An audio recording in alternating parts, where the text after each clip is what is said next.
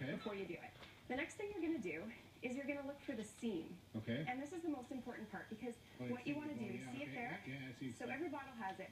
This is the weakest point on the bottle. Okay. So what you're going to do is you're going to take the back side of your knife. So let's put this one down. We'll use that one. Okay.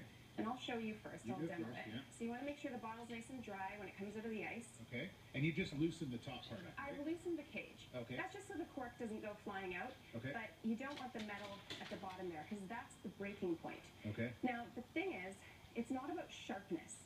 Okay. So it's not about cutting the glass. It's just about hitting that point nice and firmly and following through. Okay. Okay? Ready, so you go 1, 2.